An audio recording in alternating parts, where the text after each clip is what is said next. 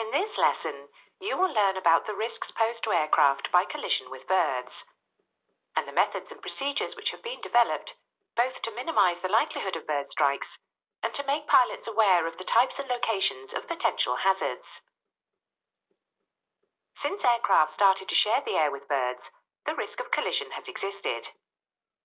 The first recorded bird strike happened in 1905, when Orville Wright, whilst practicing flying in circles, chased a flock of birds and killed one, which fell on the upper wing but fell off after a while when he banked more steeply.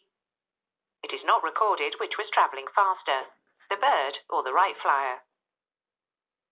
The first human fatality occurred in 1912, when pioneer Cal Rogers was drowned after a gull jammed his control cables and his aircraft crashed into the sea off Long Beach, California. The risk has grown greatly with the increase in civil, military and private aviation activity, and particularly in World War. However, statistically, only a very small percentage of bird strikes result in human fatalities, and only about 10 to 15% cause damage to the aircraft. It is difficult to be exact about these figures, as many minor bird strikes go unreported or even unnoticed. Bird strikes can inflict structural damage to airframes and engines to the extent of causing power loss or even engine failure. Jet engines are particularly vulnerable, having large intakes and rows of fan and compressor blades. A bird strike on a windscreen or on the nose of the aircraft, even if it may cause no physical damage, will probably deposit bird remains, obscuring pilots' vision. Prevention of bird strikes can be greatly helped by knowledge of bird habits, especially migration routes and seasons, and by observation of concentrations of birds near airfields. Such observations can be passed to air traffic control units, who can relay warnings to other aircraft.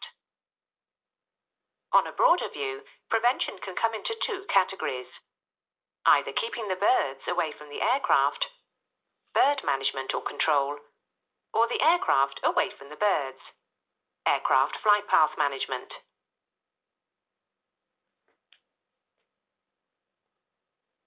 Bird management can be achieved in several ways, and airfield managers can select the measures which best suit their location and situation. Ways of reducing an airport's attractiveness to birds as a habitat could include reducing roosting sites such as groups of trees and eliminating sources of food, for example, seed-bearing grasses, bushes, or shrubs with fruits and berries.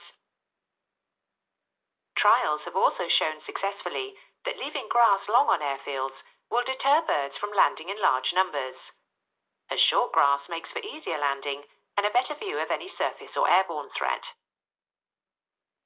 Rubbish tips and landfill sites are very attractive to birds, particularly seagulls, and therefore their location near an airfield would create a significant hazard.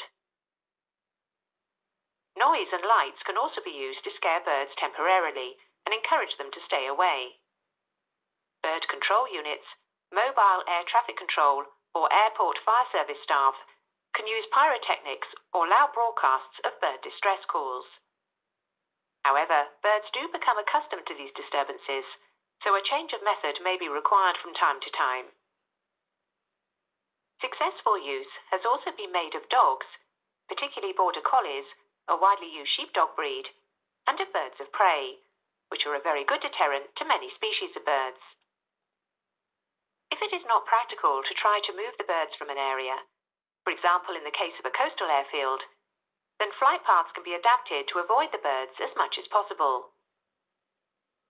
Departure routes will normally be designed to avoid known bird concentrations, and noise abatement procedures have the added benefit of a rapid initial climb, since most bird strikes occur below about 3,000 feet.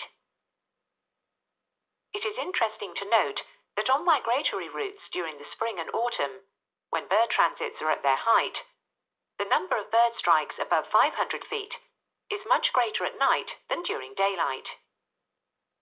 Use of aircraft lights can help birds detect and avoid aircraft in this situation. When birds sense a threat or approaching object, and this is usually by seeing it, they will tend to evade downwards, so pilots should be prepared to pull up.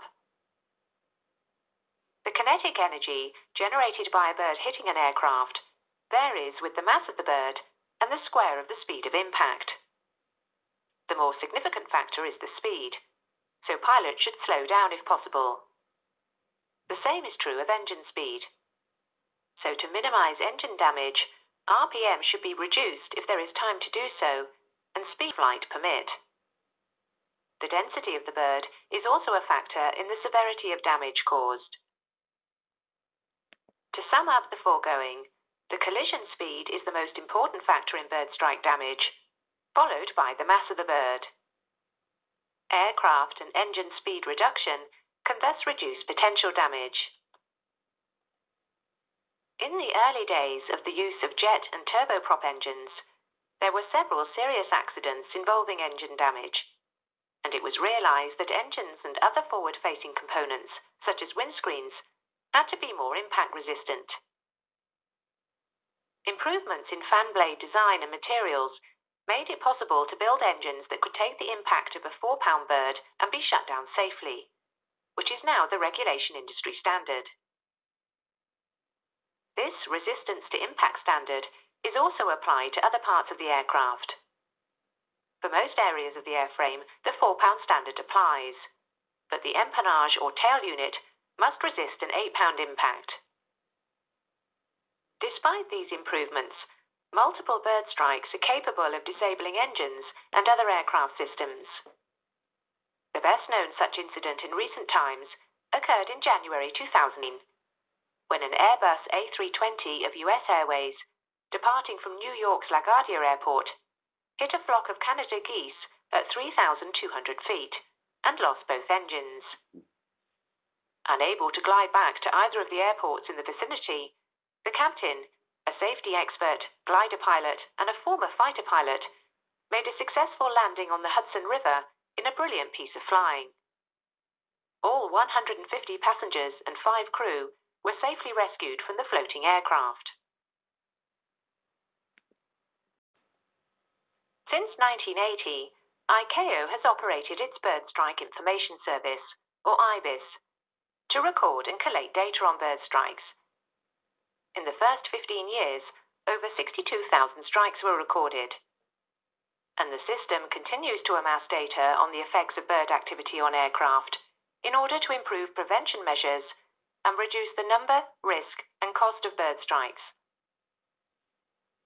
Under EU OPS regulations, any bird hazard or actual bird strike must be reported immediately to ATC. If a persistent hazard is apparent, it can be retransmitted to other aircraft or added as information in the Automatic Terminal Information Service, or ATIS broadcast, if the airfield has one. Regular and expected passages of large number of birds, as occurs at migration periods, would be notified in bird NOTAMs, or bird TAMs as they are known. Despite all the preventative measures, bird strikes will inevitably still happen. In the UK, it is mandatory to report them to the Civil Aviation Authority, whether or not damage has been caused, and even if a bird strike only becomes apparent after flight from evidence on the airframe. A written report on the appropriate form, depending on location, must be completed after flight, giving such information as aircraft operator, type and registration, airfield and runway, weather, height and speed, phase of flight, damage, effect on flight, and number and species of birds if known. Bird remains can even be submitted for identification if the species is not recognized.